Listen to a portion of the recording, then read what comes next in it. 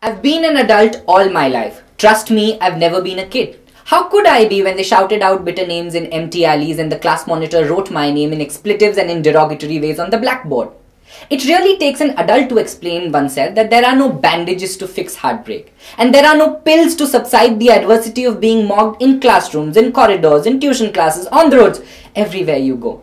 A kid would not know what to do with this. An adult would know. Therefore, when I was stared at every new session by spiders I thought I could befriend or mosquitoes who I thought would not bite me, I told myself, you have been here umpteen number of times. Get over it. Tears have been sent back and smiles have been summoned every now and then, every now and then, every now and then.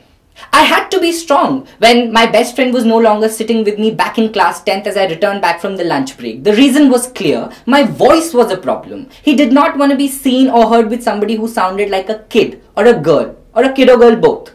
He never told me who I exactly sound like.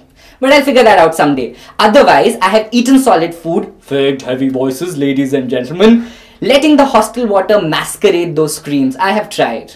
Did it work? You can ask. Not really, you can see. And now I teach visually impaired children all across the country. And the funny part is these workshops are fun, impactful and life-changing. But one thing hasn't changed between that 7th standard boy hiding under the desk to this boy taking these workshops. It's the voice. My students often ask or say when I say something in the class, Deepa ma'am, I have a question. I ask myself, how does it matter? How does it matter how I sound? Given the fact that I can be heard loud and clear, given the fact that I can be heard loud and clear. Every time someone in the class goes, Deepa ma'am, I lean back, bounce back and say, yes, how can I help you? You see, I've been an adult all my life. I've never been a kid.